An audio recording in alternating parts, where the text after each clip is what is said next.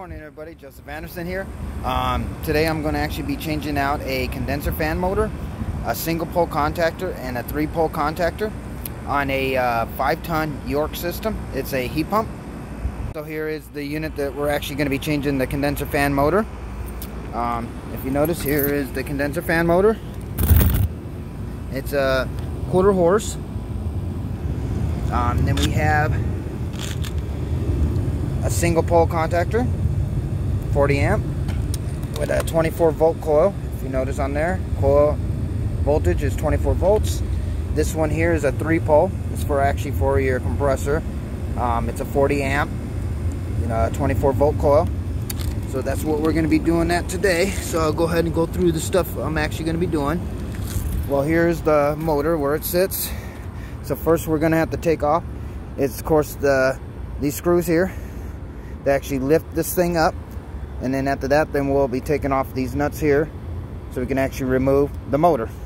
Alright, so I actually got it removed. If you notice, I just flipped it over because it was actually, this part was face down, so I just flipped it over on top of here. Because what we're going to do first, we're going to undo this. That's what holds your fan blade in place. So we need to take this one off first. Take the fan blade off first, and then after that, then we can start unmounting the motor itself. Alright, so we got the blade off of the shaft now. I recommend, before taking off, just kind of clean up the shaft a little bit. Either with some sandpaper or a file, just clean it up. Put some type of oil, like this, WD-40, something, to actually make it slip off a little easier for you, so you don't have to try to knock it or hit it off. But yeah, it just gets built up with rust and everything else, so it's actually a good idea before you actually take out the blade is, like I said, just take some sandpaper, sand it down real good, take a file, whatever you got, a brush, and then just put some oil, either just regular oil or like WD-40, and then you could just keep turning the head while you're putting a screwdriver on, or a crescent wrench on this. If you notice, there's a flat side on there, so you can actually take it there and see how it kind of turns it, and then you can hold the motor on top and just keep twisting it like this so the motor comes off.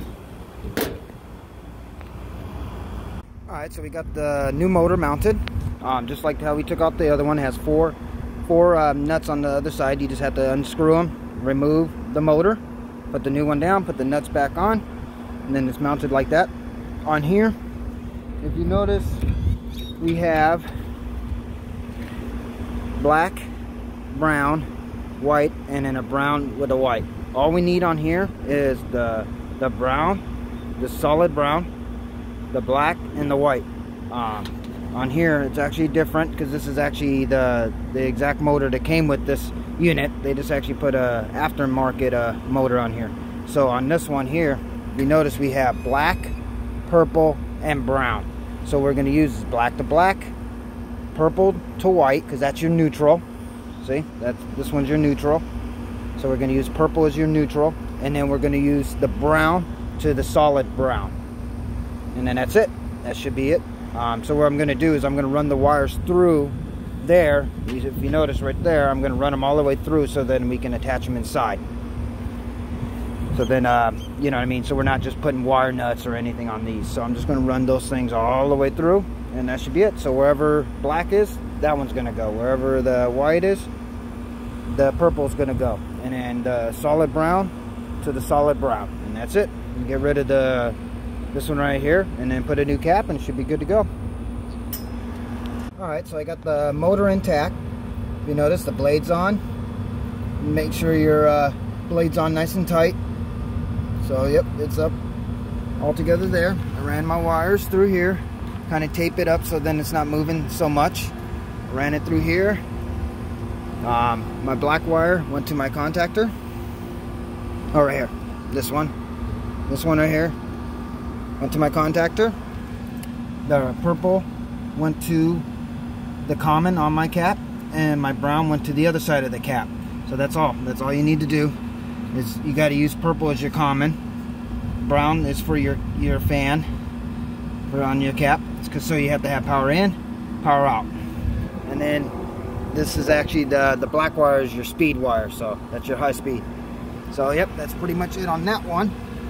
I'm gonna after I'm going to run it for a little bit, just to let it kind of cool down the space before I actually change out these. Once it cycles back off, I'm going to shut it down again, and I'm going to change out the 3-pole contactor and the 2-pole contactor right here. So, all right, so I got it actually running now. You can tell, fan spinning, pushing air out.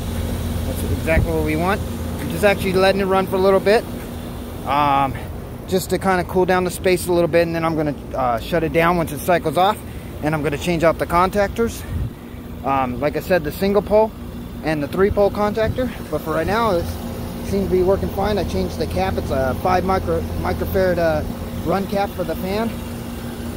So yeah, I'm just going to let it run until it cycles off, and then we'll go from there. Alright, so these are going to be the contactors we're going to change out. This one here, if you notice, it's got a little bit of burnt right there. You see that white? That's actually, you know, it burning up right there a little bit. And on here, if you look behind those contacts, behind there, they're actually black. So they're actually overheating. This is right here is for your compressor in your condenser fan. So it's very important to change out that one when you change out your either your compressor or your condenser fan. And then this one here will be for your indoor blower. So yeah, we're going to head and switch out both of those ones. This one down here seems like it's okay, like it was changed recently. So we're just going to concentrate on these two right here. Alright, just one more thing. I recommend, if you know, you're just starting off and you know where all these wires go, I would just get the new contactor, put it aside, like maybe you're up here. Start with like these ones here, take one off, put it onto the other one, like for like. Put the middle one, put it in the middle, put the green in the bottom, you know what I'm saying? And then just do all this side first. Pull this one, plug it into your new contactor. Just go one for like. And same thing on this side. Once you get, you know, most of it off, you can actually take off this contactor and then put the other one, set it right up there, and then it's got 2 screws right there, a Phillips on that side and a Phillips on that side.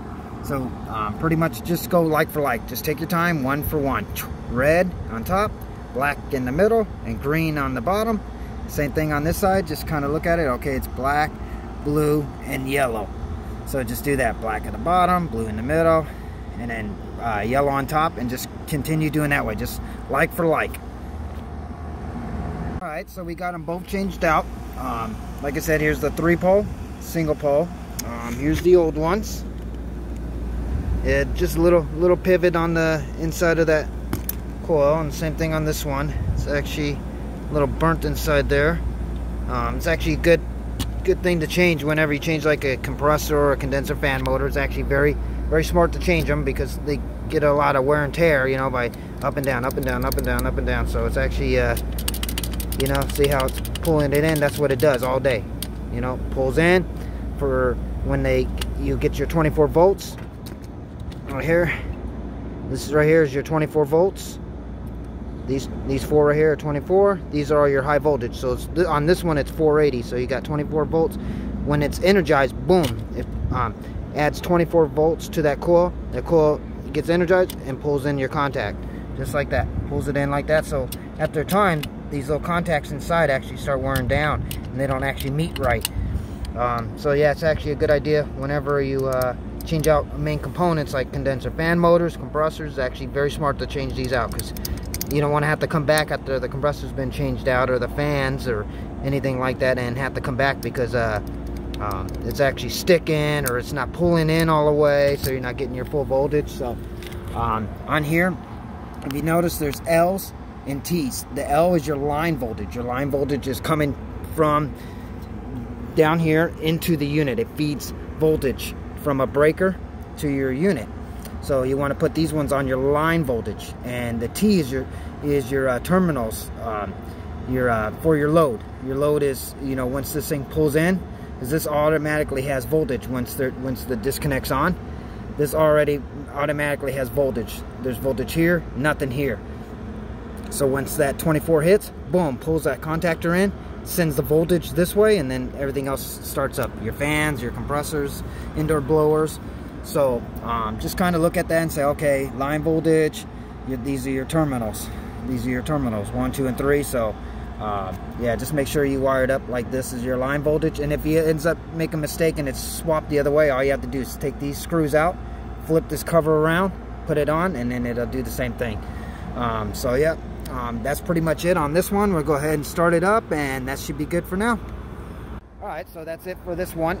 The next thing is just to get it started up, get the people cooling downstairs, and yeah, we should be good to go.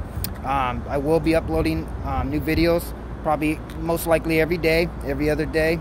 Just, you know, the more service calls I take, the more calls or the more videos I can make. So please, if you have any comments or questions, please leave at the bottom of my page, and subscribe to my channel. Thanks again, guys. Bye.